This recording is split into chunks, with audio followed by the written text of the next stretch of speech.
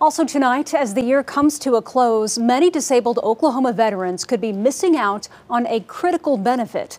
The deadline to re-register for sales tax exemption passed in July.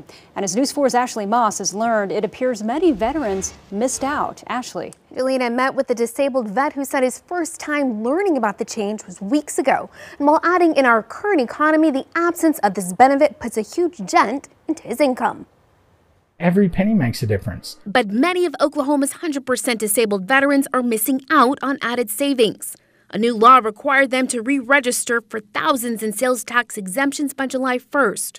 Former Coast Guard member Rocky Halis said he had no clue until this denial letter after he tried to apply the benefit to a car purchase. You received this notice because we cannot process your request for new or replacement 100% disabled veterans sales tax exemption card. I have to come up with money that I don't have now to pay for taxes that I didn't think I had to pay. A Department of Veterans Affairs spokesperson says no formal statement was released about the new law, but vets were notified through a social media campaign as well as by email and phone between March and June. They have my email, they have my name, they have my address, they have my phone number. They never sent me any notification whatsoever. And I know there are lots and lots of veterans like myself that didn't get this notification. According to the Tax Commission, the new law laid out clear instructions about the deadline.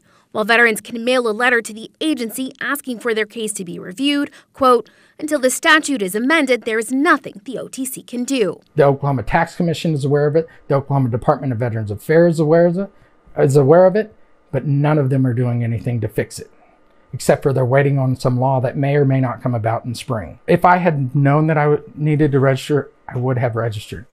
And because so many Oklahoma veterans missed out on enrolling in the registry, lawmakers want to backtrack and correct the problem with a new bill in the next session. The proposal will be introduced on February 5th.